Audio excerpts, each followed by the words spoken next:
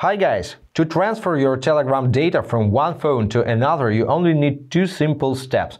The first one, open Telegram and go to Settings, 3 bars on Android or this gear icon on iPhone. Now tap on Settings, go to Data and Storage and make sure Automatic Media Download is enabled, which is by the way enabled by default unless you disable it.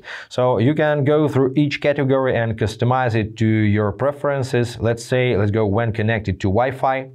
You can adjust data usage, you can set up automatic download for each type of media. Let's say I want to save photos from each type of conversation. So if you want to backup everything, make sure all checkboxes are checked. Now check all categories, enable stories. Do the same for mobile data, and if you need, do the same when roaming. And there is no requirement to save your photos to gallery because this is local memory.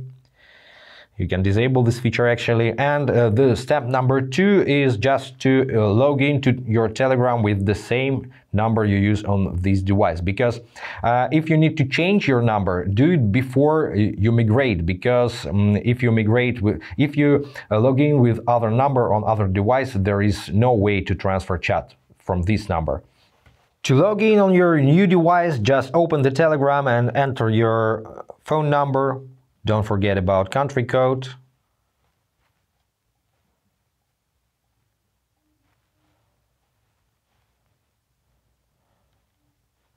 Tap on yes. Now wait for the confirmation code. They will send you right to your old Telegram. Enter this code. And if you protect it with cloud password, you need to enter this password.